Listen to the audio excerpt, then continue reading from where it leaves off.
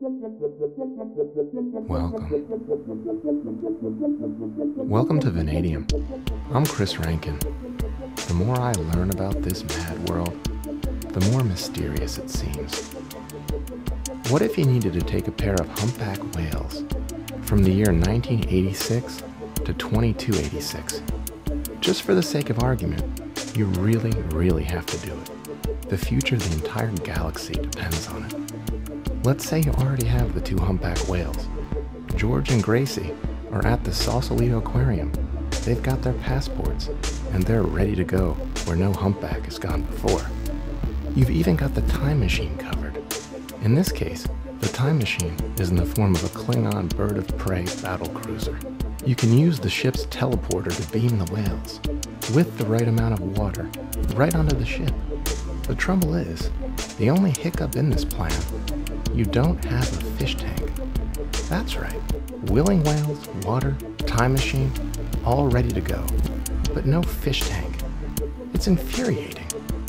This is the dilemma Captain Kirk, Spock, and company find themselves in during the plot of the 1986 movie, Star Trek: The Voyage Home. Their quest for a fish tank brings the intergalactic travelers to 1980s San Francisco, to the Plexicorp plastic factory outside the city. Engineer from the future, Scotty, needs massive slabs of 6-inch thick plexiglass to build the fish tank for the whale VIPs, George and Gracie. Good news is the Plexicorp plant does happen to have the right material in stock. Things are looking up for the Federation team. But not so fast. Captain Kirk and the spacefarers from the future don't have the money for the plexiglass. They traveled across the galaxy and across time with no cash, no debit card, and no Bitcoin. Those communists at the Federation just seem to hate money. I don't even think the Starfleet uniforms have pockets. But engineer Scotty has an idea. He doesn't want to let their poverty destroy any hope for their mission to save the entire future. Captain Kirk, Scotty, and the whole Federation need that plexiglass, and they need it fast. Scotty decides to make a pitch to the head of the company, basically to make him an offer he can't refuse. He says to Dr. Nichols, the general manager of the plant, "I notice you're still working with polymers, laddie. How quaint." To which Dr. Nichols gives him a look and says, "Of course we use polymers. These are the most advanced materials we have. What else on 1986 Earth would have the tensile strength to weight ratio and fracture toughness necessary to hold all that water in whales?" To that, engineer from the future Scotty offers to give him the recipe for a miracle material that could do the same job as a 6-inch piece of plexiglass, but at just a fraction of the thickness. Dr. Nichols, the plant manager, is skeptical, but Scotty goes to work on the old computer and outlines a molecular structure and recipe for a new substance called transparent aluminum. Nichols can't believe what he's seeing. This technology really is from the future.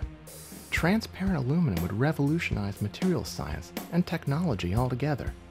So of course, Dr. Nichols agrees to give Scotty and Captain Kirk the plexiglass for the fish tank, free of charge. These officers of the Federation break the prime directive to get this fish tank. They disturb the future timeline and grant advanced knowledge to the human species. It could easily have disastrous temporal ripple effects. When Dr. McCoy brings this to Scotty's attention, the old engineer responds, "How do we know Dr. Nichols didn't invent the thing?" When I saw this when I was maybe 7, I just had to get some of that transparent aluminum. How come I had never seen it? I wondered, could such a thing be real? Why was it so hard to find? I wanted a soda can to be transparent. Why couldn't I see my soda in the aluminum can, but I could with a plastic bottle? These things puzzled me as a child. Give me transparent metals. I want them. The trouble is, you won't find them anywhere really. That's why Dr. Nichols was so overjoyed when Scotty showed him the recipe for transparent aluminum.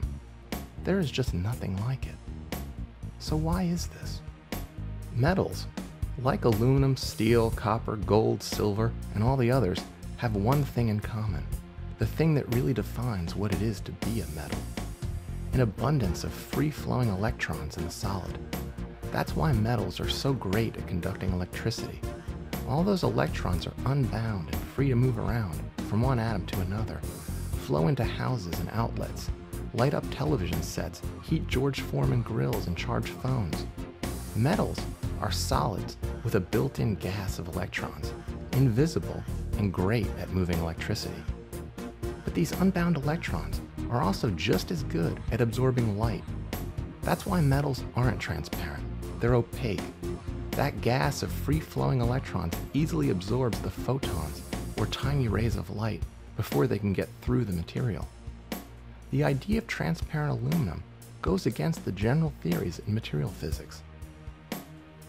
However, I learned later that although materials scientists hadn't cooked up transparent aluminum exactly, they had gotten close. Since free-moving electrons are so good at absorbing light, is there some way to bound them up in the aluminum? To keep them so still that they can't absorb the vibration from a photon of light? If the electrons are bound up, the light can just slip right through the material. It would be transparent. Is there something we could add to aluminum to pin these electrons down? Maybe something like oxygen. There's a lot of that stuff around. Aluminum oxide, or alumina, is a transparent crystal of aluminum and oxygen with the chemical formula Al2O3. Oxygen sits in this material and holds the electrons in place, keeping them from absorbing light. Another way to think of this ceramic material, it's metallic aluminum dissolved in a crystal of oxygen. It's also called aloxide, or loxite, or alundum, depending on the particular forms or applications. Aluminum oxide occurs naturally as the mineral corundum. The precious gemstones, ruby and sapphire, are just different forms of aluminum oxide. In those cases, other atoms are added to the crystal, like iron or chromium, that give the crystal a red or green color. Another way to make aluminum transparent is to add some nitrogen to the mix to help pin down those electrons. However, this strategy of adding oxygen and nitrogen does come at some expense to the mechanical properties of the material. These transparent aluminum compounds aren't quite as ductile and tough like aluminum metal sheet or foil. Aluminum Oxy Nitride is a transparent ceramic composed of aluminum, oxygen, and nitrogen. It looks like glass, but it's much stronger and harder. One could make a very high performance and expensive fish tank out of aluminum Oxy Nitride.